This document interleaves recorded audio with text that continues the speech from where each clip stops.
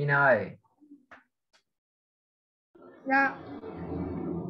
Ngồi học nhanh nào. Vâng.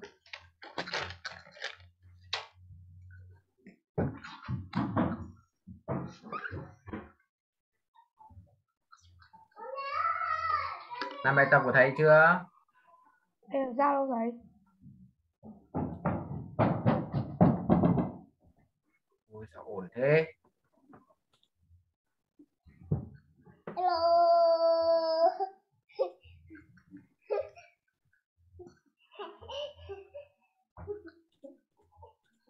Ở buổi trước thầy quên chưa gửi hả? Vâng. Mà không nhắn thầy, giỏi thật. Giỏi nhá. Không nhắn.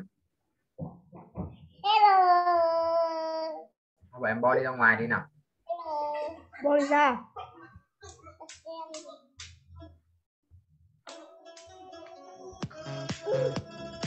Nào bảo em bo đi ra ngoài đi. Đi ra ngoài. Ổ nhí. Chàn mép. Thấy thầy. Sao nào? Euro với cả đô la cái nào lớn hơn hả?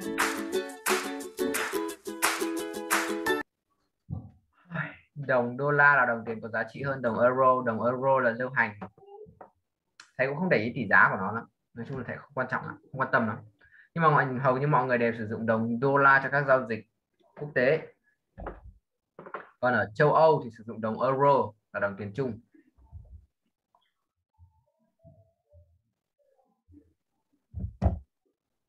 Ok. Còn gì nữa không? Không. Sách vở đâu?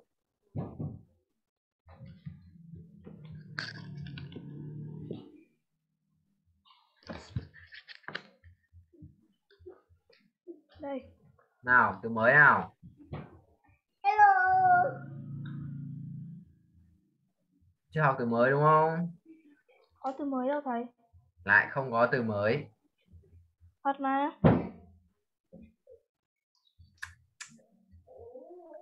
Nào. Ôi bà em bo đi ra ngoài, tắt đi, đứt tai quá. Bỏ đi ra.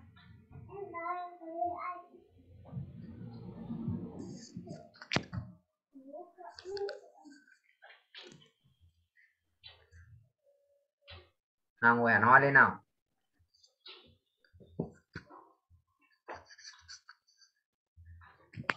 Bạn học đâu sao con không ngồi, con nên phi lên đây ngồi làm gì? Bàn này không có bàn.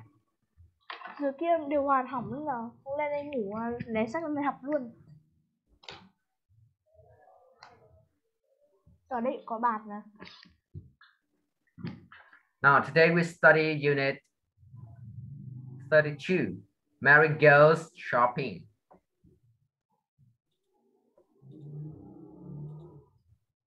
Now the answer for the task one was in the kitchen. Let's make sentences, okay? Yes. Look at the picture in A. What food can you see? Let's use these or there, okay?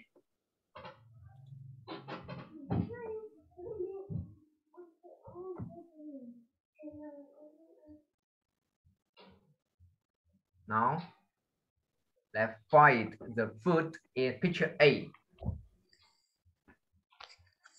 There are 2 apples. There is 1 carrot.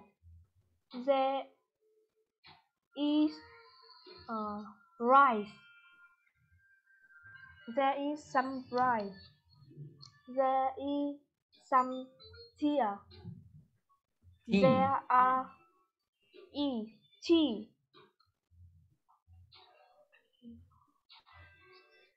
Tiếp nào. There are a lot of orange. Orange hả? Orange. Orange. Orange. Orange. There are 4 tomatoes. Thấy không? Cái củ này là củ gì?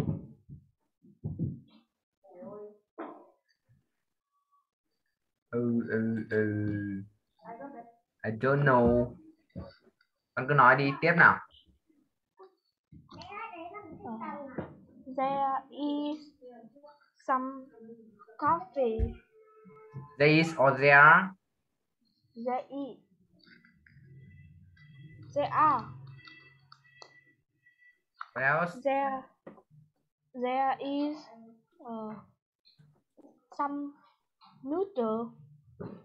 Đây không phải noodle rồi. Đây là gì? Con đoán xem. Đó là noodle. Người ta không gọi nó là noodle.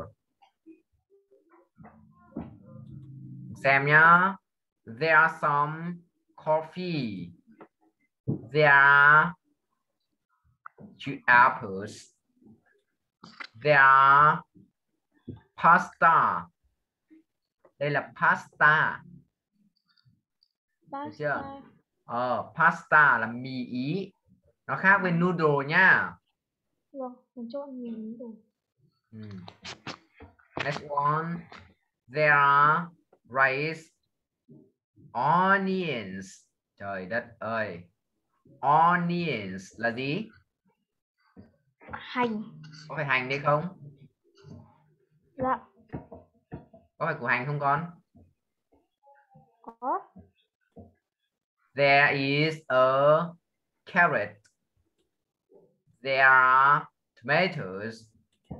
There are orange and there are some tea, right? Yes.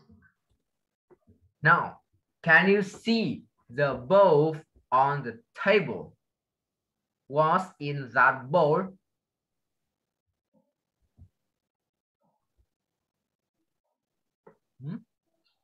Can you see a bowl on the table? What's on that bowl? Yes, I can.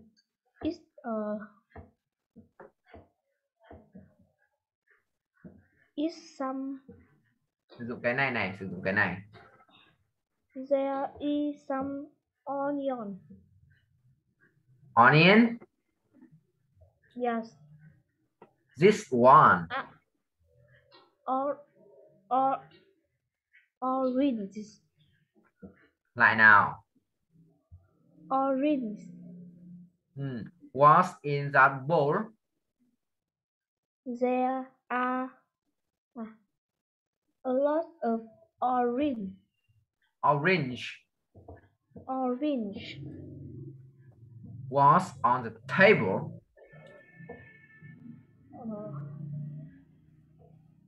There is some rice.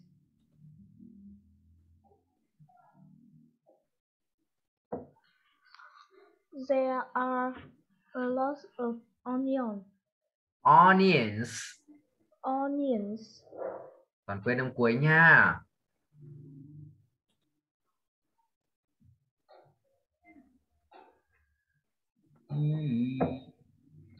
This. There is a carrot. Carrot. Carrot. Carrot. Carrot. Ớt mà con. Carrot. Carrot. And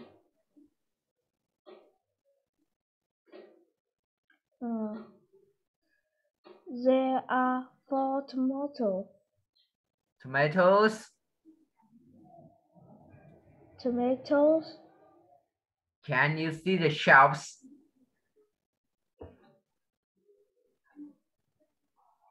Can you see the shelves? Shelves. Có biết shelves là cái gì không? No. Shelf là cái kệ, cái giá này này. Yes. Ghi từ mới vào nào. Shelves.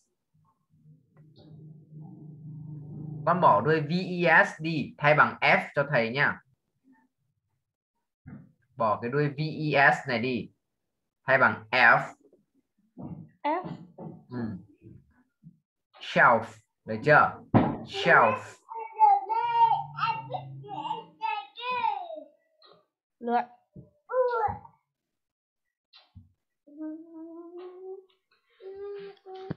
Được chưa? Rồi. How many shells are there? 2 shells. How many shells are there? There are 2 shells. Shells. Shells. What's on the shelves? There are pasta. Some Coffee. pasta. Some pasta. For coffee. Some coffees. Some coffees and 2 apples. Okay. Next one. Ở đây giờ chúng ta sẽ make sentence, ok, bằng cách sử dụng là only này, only này, hay là a lot of này, hay là not much, some or any, ok. Yes. What's on the plate? Plate. What's on the plate? Plate là gì? Plate, ui, không biết plate là cái gì luôn. Plate. Plate là cái này min. Cái đĩa. Ghi vào. Bút anh đâu qua? Đấy, học hành bây giờ đi tìm bút. Em vứt bút của con đi rồi.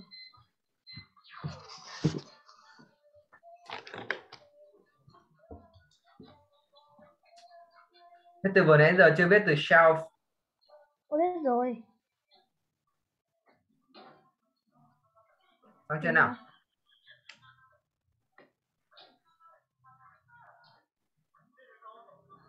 Xong chưa? Yes. How many carrots are there? There are 1. There is 1. There is only 1. Only one. Only 1. There's only one carrot. Được chưa? Yes. Tiếp nào. How many apples are there? There are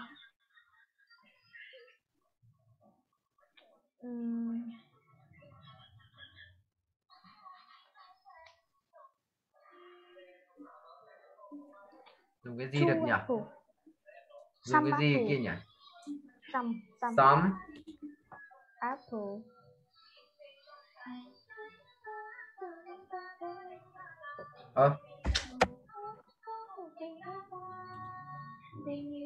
Có thể tắt rồi mà nó lại bị ngáo ngáo thế này.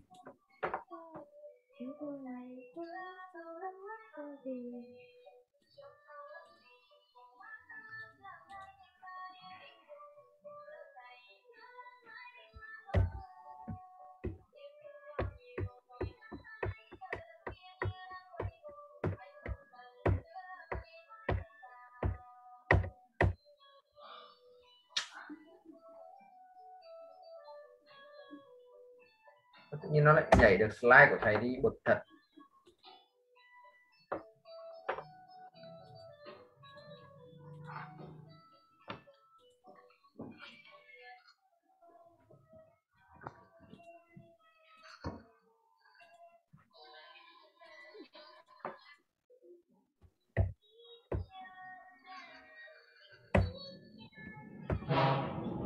Ôi nhờ, bực mình thật.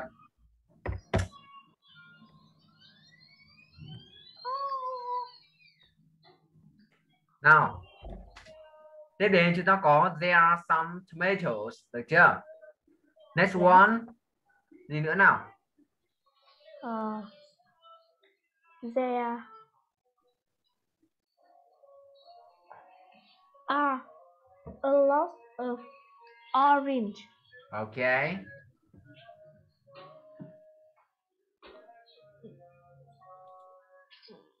Tiếp nào.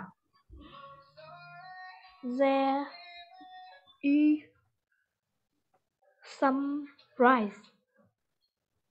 There's not much rice. Không có nhiều chứ, có nhiều gạo đây không? Không. Được chưa? Yes. Tiếp nào. There is some pasta. Hay sao nó cứ bị lỗi thế nhở?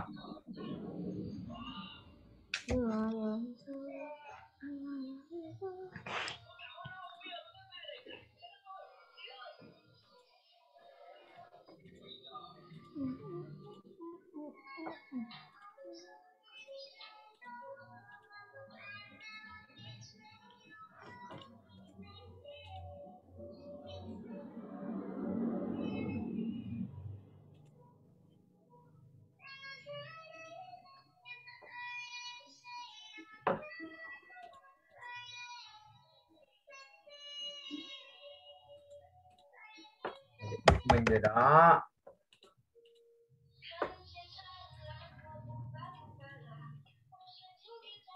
Nào chúng ta có take note.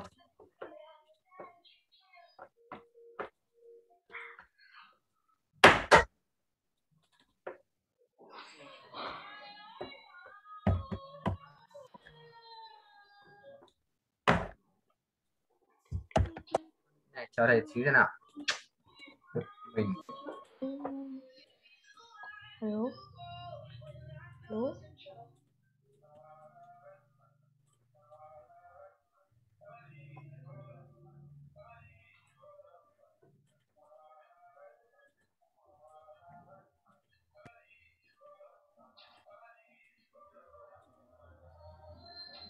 nào đây chúng ta có phần take note.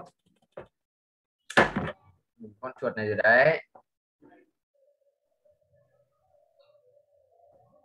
Chúng ta có phần take note như sau. Về các cái từ chỉ số lượng ở đây được chưa? Yes. Only là there is a single one or very few of something. Only có nghĩa là chỉ có một.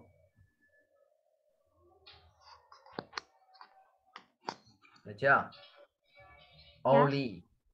A lot of là a large amount or number of people or things, là một cái số lượng rất lớn hoặc là nhiều. Được chưa?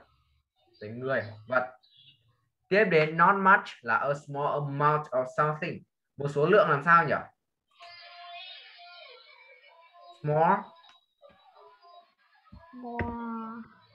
amount. Số lượng lớn. Small mà. Lượng nhỏ. Số lượng nhỏ về vật. Tiếp đến some, an amount of number of something, là một vài. Được chưa? Tiếp đến là any, some or even the smallest amount. Any là ít nhất hoặc là không có gì. Được chưa? Bất kỳ. Có chưa Min? Yes. Nào Yes. ghi vào vở nhanh nào.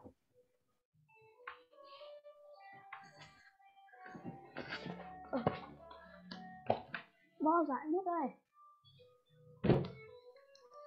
Cứ mất bút thế.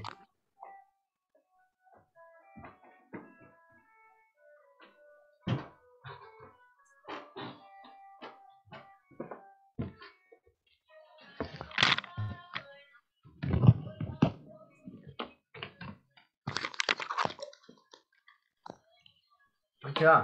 Lấy bút ghi vào nhanh lên.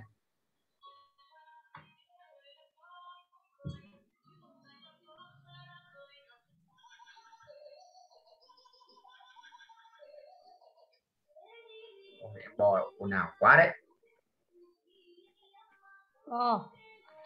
Cho bé đi.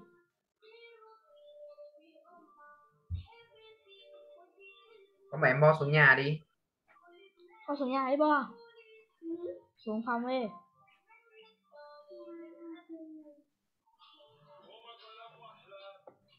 Chỉ cho bé đi.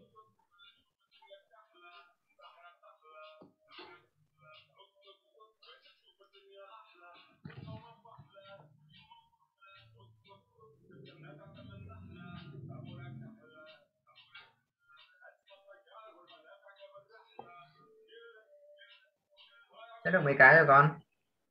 Được 4 cái rồi. Nhớ là sau này sử dụng những cái từ này để nói về số lượng nhá, nếu như không nói cụ thể ra được chưa? Yes. Những từ này tức là chỉ nói một cách làm sao nhỉ? Ngắn gọn. Chung chung. Chung chung. Không nói cụ thể được chưa?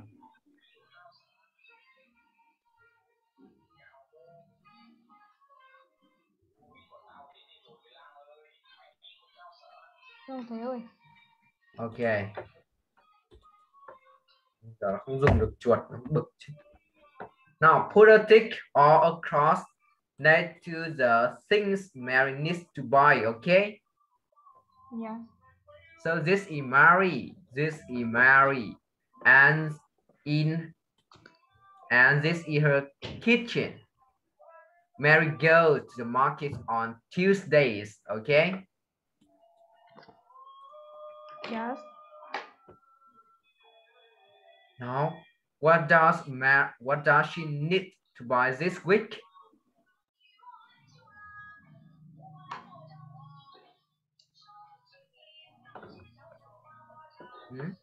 What does she need to buy this week? Pasta. Tick, tick, tick.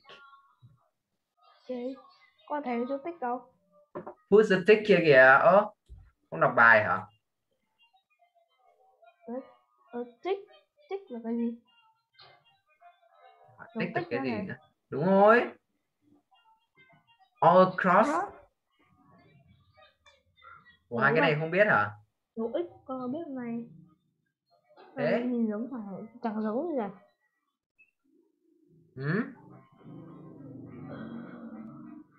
Now, what does she need to buy this week?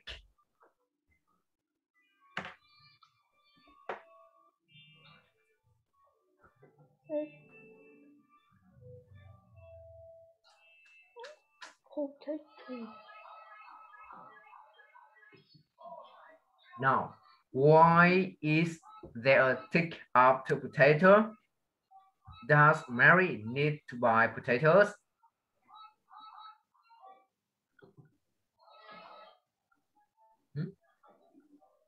Does Mary need to buy potatoes? Yes. Why? Why? Biscuit is sắp hết.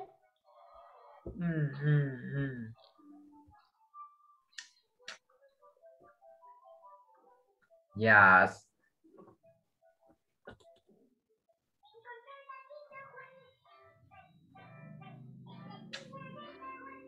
Now, let's tick what does she need to buy this week, okay? Làm sao để biết được? Làm sao để biết được là con nhìn ở đây này. Ừ? Con nhìn xem cần mua những cái gì. Xem trong này có những cái gì và cần mua những cái gì. Trời đất. Ví dụ nha, apples đúng không? Có cần mua không? Có. Tại vì sao? Sắp hết. Ok. Tiếp nào, nhanh nào. Coffee không cần mua. Tick.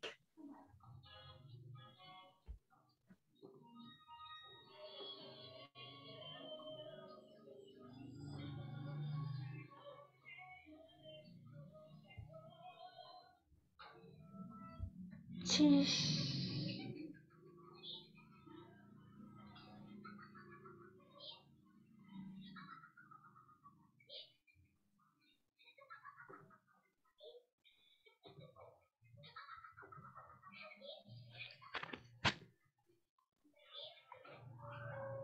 Nào, thế cái cheese kia như thế nào đây?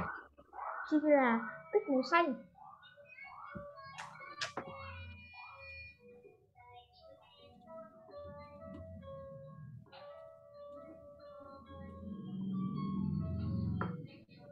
Potatoes. Potatoes nha. Đây là potatoes nha, còn đây là tomatoes nha. Dạ. Vậy em bỏ đi tiếc tài quá. Con học không học ngồi hát cái gì?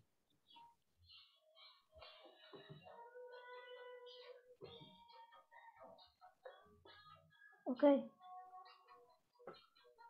No. Coffee, yes or no?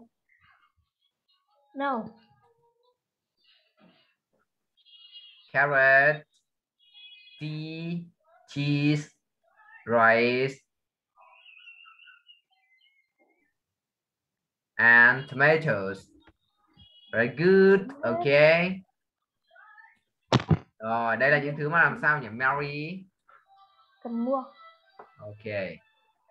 Bán bừa cũng đúng. Now, find the differences.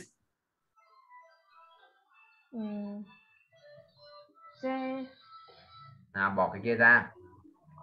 In the picture, there is in my picture there is one lemon. There is hả? Nói tiếng Việt à? There is. There is. There is. Gì nữa nào?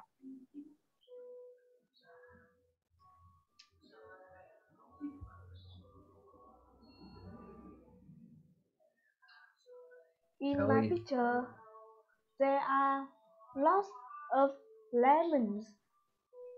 Còn cho thêm mở đáp án cho nữa mới đọc. Ok, chúng ta có some or a lot of grapes hay là one hay là eight pineapples đây nhỉ?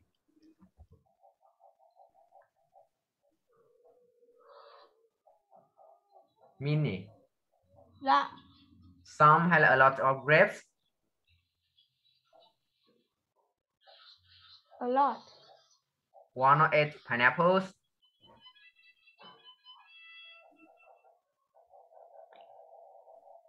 One. One pineapple. Eight. Eight hả? Yes. Eight à? Eight. Lots of or two sandwiches. Two. Not much or a lot of milk. A lot of. Rồi.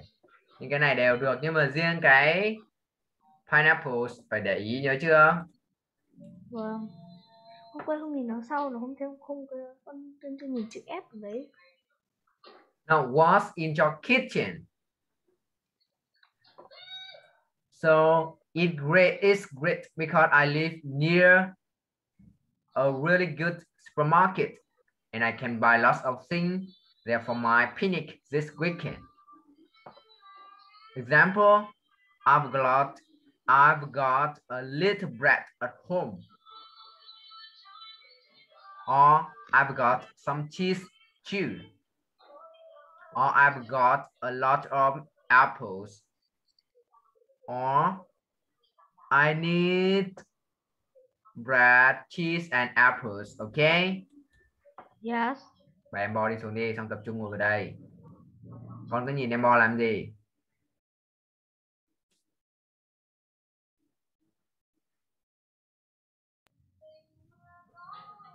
Xong chưa? Okay. Now, you write about the things you need for your picnic. Okay? Yes. Ở đây chúng ta có I've got bằng nghĩa với từ I have got. Được chưa nào? Yes. Hãy sử dụng cái này nha, những cái như thế này này, những cái từ thầy cho sẵn đây này, giống như kiểu thầy viết đây này. Ok? Yes. Viết nhanh nào.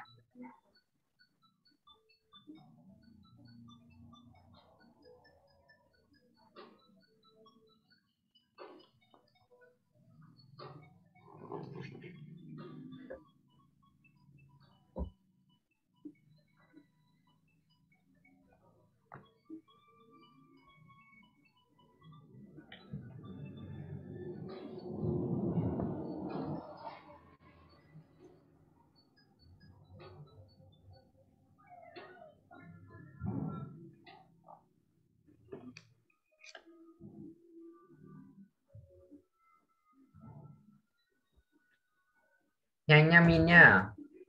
No.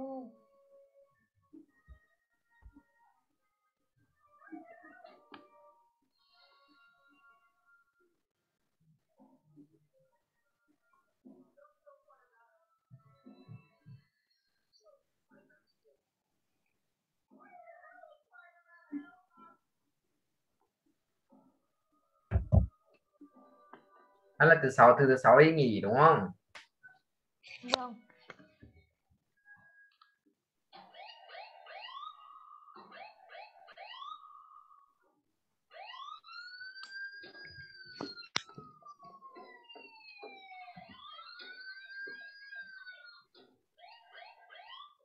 Con tháo tai nghe ra để thầy bảo em Bo nào. Boy. Bo. Boy. Bo. Đâu rồi, ra thầy bảo nhanh. Bo kìa.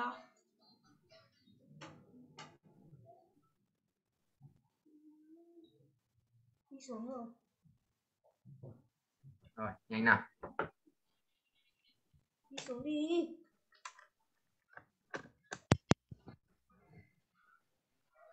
Nào Min viết nhanh lên nào.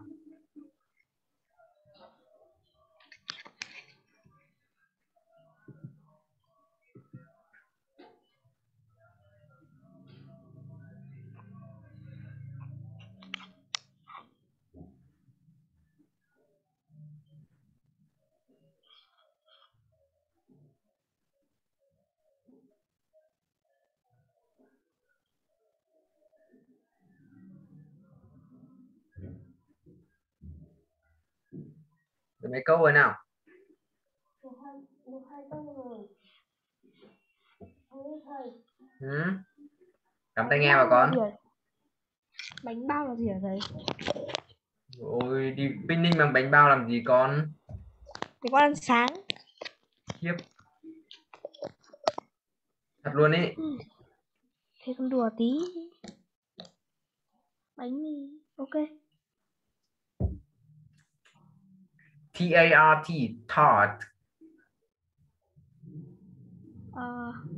I have got a little bread. I have got some chip. I have got a lot Chip. of yes. I have got a lot of I have got a lot of orange. Orange. Orange. Orange I nha. need I need bread, chip, and orange. chips là gì nhỉ? Là cái nhà chip ấy, Ừ? cái như là bim ấy thầy. Ừ. Đi picnic mà mang mỗi bánh mì với bim bim đi mà sống được á. Vâng. Nào. Nếu mà con lúc con đói quá là con nhờ bố bạn mua đồ ăn cho. Ừ.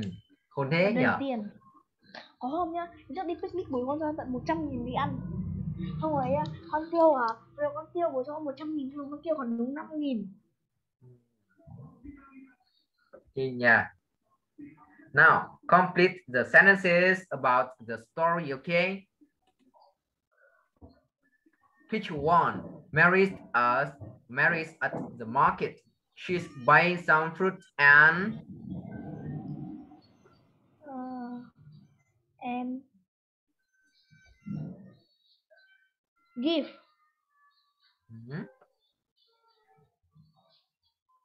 fruit and and đưa là gì? Đưa là gì? give Give vegetables. vegetable. Có đúng không? Có đúng đấy là rau không? Không. A man's giving Mary a bag of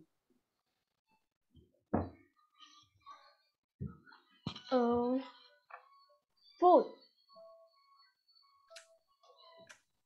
A man giving Mary a bag Gì đó con biết. of fruit. Potatoes. Nhìn cái nâu nâu như này mà không biết. Nhìn xíu đấy. Now Mary's walking home from the market, but on the foot. fruit and vegetables. Âm cuối nào. Vegetables Aren't in her bag. Some of them are on the ground.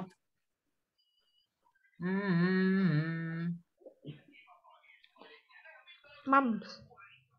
Mom. Go John home. Park. John Park là Đây này, John Park is next to Mary.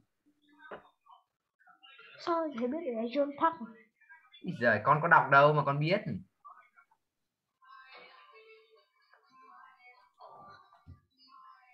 Now Mary at Supermarket. Supermarket Market. now. Market. Picture 3. Picture 3. Picture 3. Home. Home now. Her mom's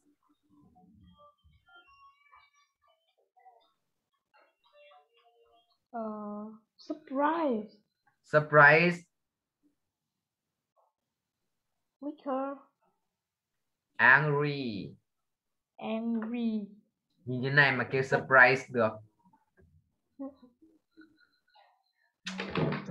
With her because there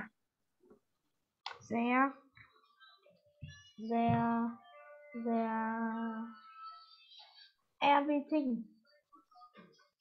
Nothing in the bag. Lại làm vớ vẩn rồi nha. Mary's very surprised. I don't understand, Mom. I put Everything into the bag at the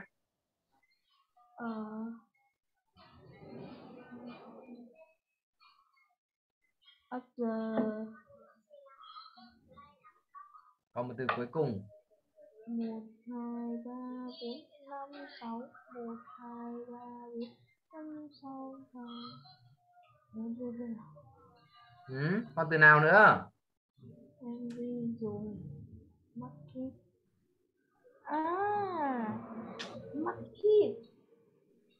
Market. She says. Now answer the question about picture 4. Now answer the question about picture 4, okay? Yes. Now let's do it. Mary in home now. John Park is outside Mary house. Mary and her mom at the door now. Who's outside their house? John Park. Yeah, John Park. What's inside the box? The fruit and vegetables. Yeah, Mary's fruit and vegetables. Are Mary and her mom happy now?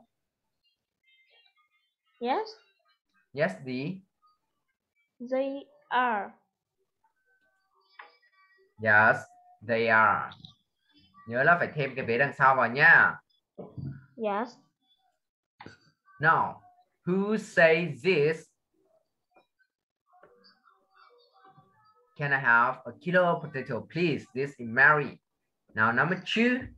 Bây giờ cho Min đọc và điền tên nhá.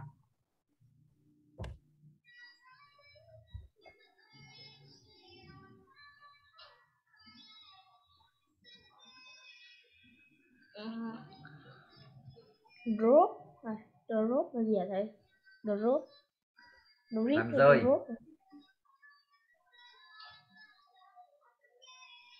Đó là từ drop nó có quy tắc mà con lại bảo là nó drip được. Hay drip là gì hả thầy? Anh gấp.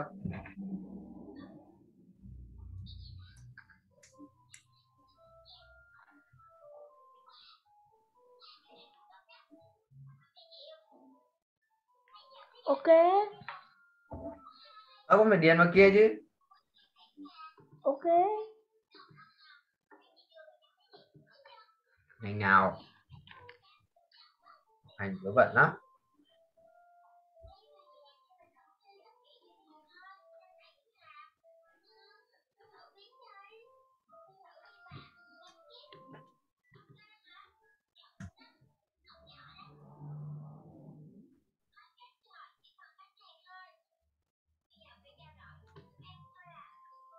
Úi rồi ôi, chữ gì kia?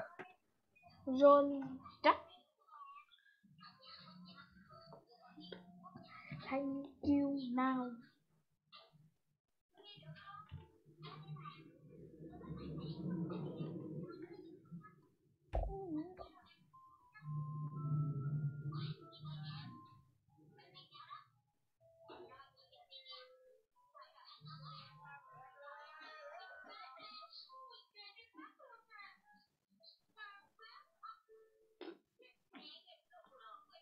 Finish. Now number 2. Where's the fruit and vegetable? This bag is empty. Mary mom? Yes. Correct. Mary's mom. Viết thiếu nha. You dropped these fruit and vegetables in the street, I think. Is John Park. John không có John nha. John. John. Thank you. Now I don't have to go shopping again. Is Mary. Mary sad, right? Yes, yes, yes, yes.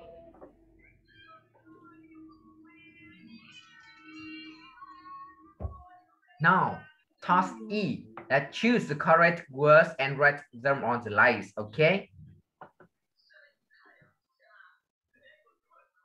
Now read and choose the correct words.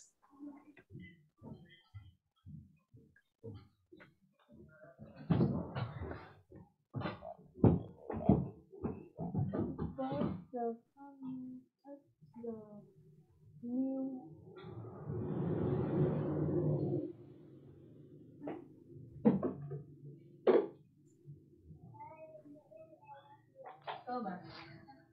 Ủa đấy mà đi rồi lại đánh. Bố bây giờ mẹ. Bố bây Phải giờ. đi.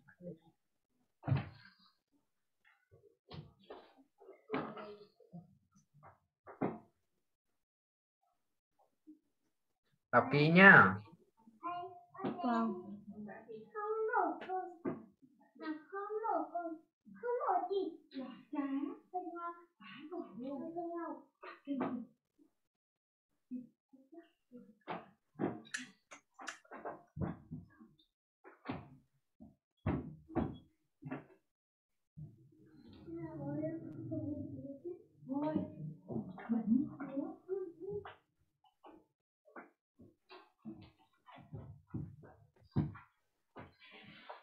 Học cái gì được không?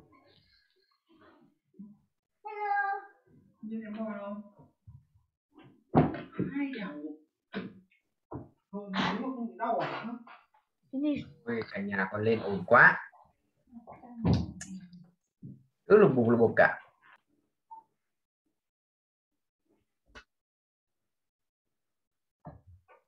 Now, number 1.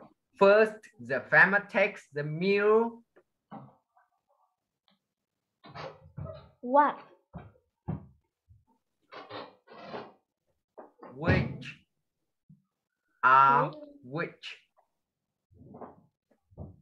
Which sorry. Which he gets from his cows. Which con nha. Yes. Này là chỉ vật, được chưa? Tiếp đến nào. Number 2. Eat. Eat. Very good. It must be served to drink. Number 3. You Need. Ding. need. You need. Chọn needing ở đây mới giỏi. 4. Some cheese that you see in the shops is very new, but some is More. more than 12 years old when you buy it. You can learn a lot about making cheese on the internet. Try looking. Ở đây có từ mới nào không con? No. Cheese là cái gì nhỉ?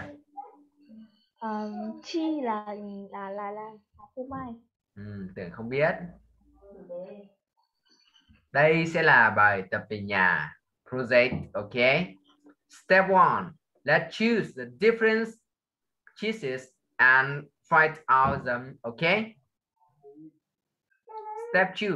Find out and what kind of milk is used, like cow, sheep, or goat, okay? Yes. Step 3. How old the cheese is when we find in shops, okay? Yes. Step 4 is find a recipe that has the cheese in it. And the last one, tell to other learners how to make it, okay? Yes. Project, bài tập về nhà nhá, nghỉ nhưng vẫn có bài tập về nhà nhá. Yes. Nào, homework. Answer this question, okay? Yes. Ở đây có câu cuối này, complete project as your homework. Hoàn thành cái dự án, được chưa? Như là bài tập về nhà nhá. Yes. Okay, now any question for today? No. Okay, so goodbye, goodbye, goodbye. Goodbye everyone. Thầy sẽ gửi cái project này nha và nhớ làm, được chưa? Vâng. Ok. Thì tốt nha. Yes. Thầy xem nào, thầy sẽ gửi đề cương cho, xong có gì thì hỏi thầy, rõ chưa? Yes. Đề cương. Thế ơi, đề cương là gì hả mẹ? Đề cương là gì? Yes. Và mẹ là thầy sắp gửi cho rồi. Và mẹ là thầy sẽ gửi cho, không phải lo. Thầy sẽ gửi cho, không phải lo mẹ ạ. Thầy có đây. Thầy có đầy. Ok. Yes. Goodbye. See you again.